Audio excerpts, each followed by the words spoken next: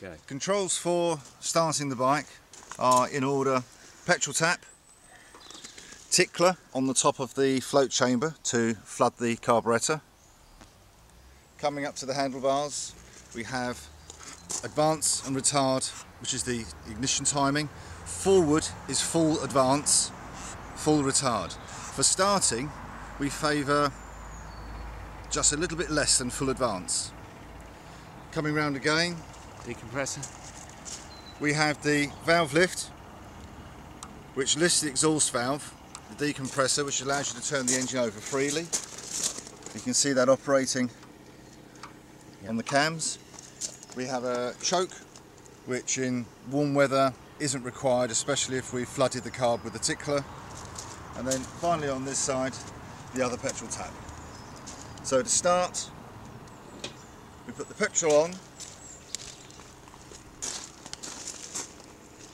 tickle the carburettor until fuel just seen at the top of the float chamber.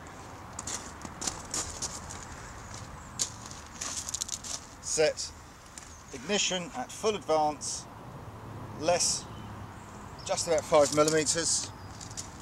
Feel for compression. We're not going to try and kick it over compression because you can't. That's the compression stroke.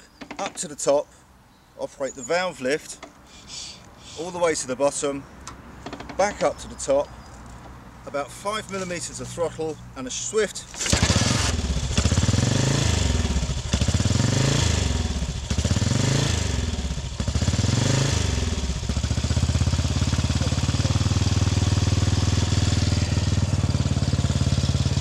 running, you can go back to retard ignition and the engine will settle down.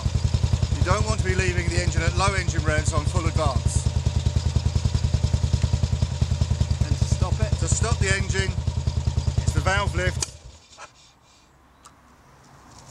Although with this carb it doesn't tick over anyway, does it? Yes, and we could say this is a racing carburettor, there's no provision for slow running, so it has to be held on the throttle at all time.